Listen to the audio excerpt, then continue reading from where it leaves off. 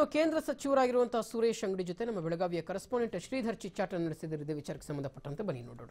Corona virus ವಿರುದ್ಧ ಪ್ರಧಾನಮಂತ್ರಿ ನರೇಂದ್ರ ಮೋದಿ ಅವರು ಕರೆ ಕೊಟ್ಟಂತೆ ಈಗ ಇಡೀ ದೇಶಾದ್ಯಂತ ಪ್ರತಿಯೊಬ್ಬರು ಕೂಡ ಕೈಯಲ್ಲಿ ಒಂದು ದೀಪವನ್ನು ಹಚ್ಚುವ ಮೂಲಕ ಮನೆಯಲ್ಲಿ ಇದ್ದಂಥ ಎಲ್ಲ ಲೈಟ್ಗಳನ್ನು ಹಾರಿಸಿ ಪ್ರಧಾನಮಂತ್ರಿ ನರೇಂದ್ರ ಮೋದಿ ಅವರ ಕರೆಯಂತೆ ಒಂದು ದೀಪವನ್ನು ಬೆಳಗಿಸುವ ಕೆಲಸಕ್ಕೆ ಈಗಾಗಲೇ ಹಾನಿಯಾಗಿರ್ತಕ್ಕಂಥದ್ದು.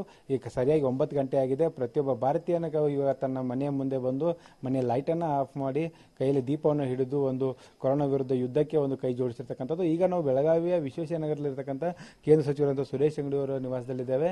ಅಂದರೆ ಅವರು ಕೂಡ ಮನೆಯ ದೀಪವನ್ನು ಸಂಪೂರ್ಣವಾಗಿ ಆರಿಸಿ ಕೈಯಲ್ಲಿ ದೀಪವನ್ನು ಹಿಡಿದು ಒಂದು ಜ್ಯೋತಿಯನ್ನು ಬೆಳಗಿಸುವ ಮೂಲಕ ಕೊರೋನಾ ವಿರುದ್ಧ ಒಂದು ಏನು ನರೇಂದ್ರ ಮೋದಿ ಕರೆ ಕೊಟ್ಟಂತಹ ಒಂದು ಯುದ್ಧಕ್ಕೆ ಈಗಾಗಲೇ ಅವರು ಕೈ ಜೋಡಿಸಿರ್ತಕ್ಕಂಥದ್ದು.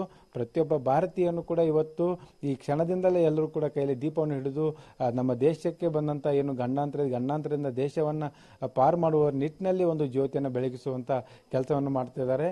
9 ನಿಮಿಷಗಳ ಕಾಲ ಜ್ಯೋತಿ ಉರಿಯಲಿದೆ. ಆದರೆ ಜ್ಯೋತಿಯಲ್ಲಿ ಒಂದು ಶಕ್ತಿ ಇದೆ ಅಂತ ಹೇಳ್ತಾರೆ. ಈ 9 ಕೂಡ ಒಂದು ಅದ್ಭುತವಾದ ಶಕ್ತಿ ಇದೆ ಅಂತ ವಿಶ್ಲೇಷಣೆ ಕೂಡ ನಮ್ಮ ಜ್ಯೋತಿಷಿಗಳು ಮಾಡ್ತಾ ಇರ್ತಕ್ಕಂಥದ್ದು. ಬನ್ನಿ ಈಗ ದೀಪ ಬೆಳಗ್ತಾ ಇದೆ. ಈ ಜ್ಯೋತಿಯ ಮೂಲಕ ಏನು ಸಂದೇಶವನ್ನು ಕೊಡ್ತಾರೆ ಅನ್ನೋದನ್ನು ಕೇಳೋಣ. ಸರ್, ಈಗಾಗಲೇ 9 ಗಂಟೆ ಆಗಿದೆ. ಸೊ ಎಲ್ಲರೂ ಕೂಡ ದೀಪ ಬೆಳಗ್ತಾ ಇದ್ದಾರೆ, ಇಡೀ ಭಾರತೀಯರು. ಸೊ ಏನು ಸಂದೇಶ ಕೊಡ್ತೀರಿ ಸರ್ ಈ ಮೂಲಕ? ಇವತ್ತು ಇದೆಲ್ಲ ನಮ್ಮ ಸೌಭಾಗ್ಯ. ಅಜ್ಞಾನವನ್ನು ಕಳೆದು ಜ್ಞಾನದ ಕಡೆಗೆ ಹೋಗಬೇಕಾದಂಥ ಸಂದರ್ಭದಲ್ಲಿ ಬಸವಣ್ಣನ ಕಾಲದಲ್ಲಿಯೂ ಕೂಡ ಹೇಳಿದರು, ಅವತ್ತು ದೀಪವನ್ನು ಹಚ್ಚಿ ಕತ್ತಲೆಯನ್ನು ಓಡಿಸಿ ಬೆಳಕಿನ ಕಡೆಗೆ ಬರಬೇಕು. ಆ ಬೆಳಕಿನ ಕಡೆಗೆ ಬರಬೇಕಾದಂಥ ಈ ಸಂದರ್ಭದಲ್ಲಿ ಇಡೀ ಜಗತ್ತು ಇವತ್ತು ಕತ್ತಲೆಯಲ್ಲಿ ಮುಳುಗಿದೆ. ಕರೋನಾ ಎಂಬ ವೈರಸ್ಸಿನ ಮುಖಾಂತರ ಆದರಣೀಯ ಪ್ರಧಾನಮಂತ್ರಿಗಳಾದಂಥ ಶ್ರೀ ನರೇಂದ್ರ ಮೋದಿಯವರು ದೇಶದ ಜನತೆಯಲ್ಲಿ ವಿನಂತಿ ಮಾಡಿಕೊಂಡಿದ್ದಾರೆ. ಇವತ್ತು ಎಲ್ಲರೂ 9 ನಿಮಿಷಗಳ ಕಾಲ ದೀಪವನ್ನು ಹಚ್ಚಿ ನಾವೆಲ್ಲರೂ 135 ಕೋಟಿ ಜನ ಒಗ್ಗಟ್ಟನ್ನು ತೋರಿಸೋಣ ಅಂತೇಳಿ ಆ ಪ್ರಕಾರ ನಾವೆಲ್ಲ ಜ್ಯೋತಿಯನ್ನು ಬೆಳಗಿದ್ದೀವಿ. ಈ ಜ್ಯೋತಿಯನ್ನು ಬೆಳಗುವಂಥ ಸೌಭಾಗ್ಯ ನಮಗೂ ಕೂಡ ಇವತ್ತು ಸಿಕ್ಕಿದೆ. ಅದಕ್ಕೆ ನಾವೆಲ್ಲರೂ 135 ಕೋಟಿ ಜನ ಒಗ್ಗಟ್ಟಾಗಿದ್ದೇವೆ. ಈ ದೀಪ ಈ ಕರೋನಾ ವೈರಸ್ಸನ್ನು ಹೊಡೆದೋಡಿಸಲಿ ಅಂತೇಳಿ ನಾನು ಕೂಡ ಭಗವಂತನಲ್ಲಿ ಪ್ರಾರ್ಥನೆ ಮಾಡ್ತೀನಿ. ಸರ್, ನರೇಂದ್ರ ಮೋದಿ ಅವರು ಮೊದಲೇ ಬಾರಿ ಚಪ್ಪಾಳೆ ಬಾರಿಸಿ ಅಂತ ಹೇಳಿದ್ರು, ಈಗ ದೀಪ ಅಂತ ಹೇಳಿದ್ದಾರೆ. ಇಡೀ ದೇಶದ ಜನತೆ ಎಲ್ಲರೂ ಕೂಡ ಅದಕ್ಕೆ ಕೈ ಜೋಡಿಸಿದ್ದಾರೆ. ಆವತ್ತು ಮೊದಲನೇದ್ದು ಹೇಳಿದಾಗ ಎಲ್ಲರೂ ಚಪ್ಪಾಳೆ ಬಾರಿಸಬೇಕು ಅಂತಂದಾಗ ಅತ್ಯಂತ ಹುರುಪಿನಿಂದ ನಮ್ಮ ಜನ ಚಪ್ಪಾಳೆಯನ್ನು ಬಾರಿಸಿದ್ರು. ಅವತ್ತು ಸೋಷಿಯಲ್ ಡಿಸ್ಟೆನ್ಸನ್ನು ಮೇಂಟೈನ್ ಮಾಡಲಿಲ್ಲ. ಇವತ್ತು ಎಲ್ಲರೂ ಸೋಷಿಯಲ್ ಡಿಸ್ಟೆನ್ಸನ್ನು ಮೇಂಟೈನ್ ಮಾಡಿದ್ದೀವಿ. ಆದ್ದರಿಂದ ಅವತ್ತು ಕೂಡ ಒಗ್ಗಟ್ಟು ತೋರಿಸಿದ್ದೀವಿ. ಇವತ್ತು ಕೂಡ ಇಡೀ ದೇಶ ಒಗ್ಗಟ್ಟನ್ನು ತೋರಿಸ್ತಾ ಇದೆ. ನರೇಂದ್ರ ಮೋದಿಯವರ ಜೊತೆಯಲ್ಲಿ ನಾವೆಲ್ಲರೂ ಇದ್ದೇವೆ.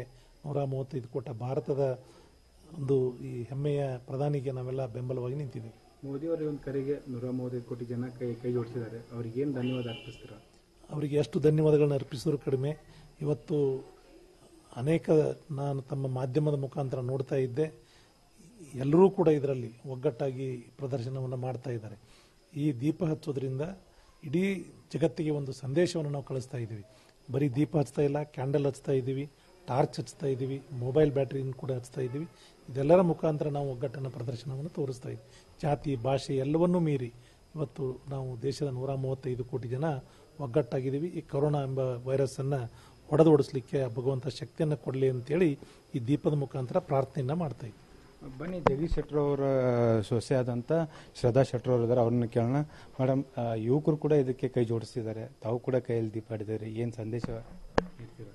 ಇದು ನಮ್ಮ ಪ್ರಧಾನಿಯಾದ ನರೇಂದ್ರ ಮೋದಿ ಅವರು ಹೇಳಿದ್ರು, ದೀಪ ಹಚ್ಚಿ ಎಲ್ಲರೂ ಒಗ್ಗಟ್ಟಾಗಬೇಕು ಅಂತ ಹೇಳಿದ್ರು.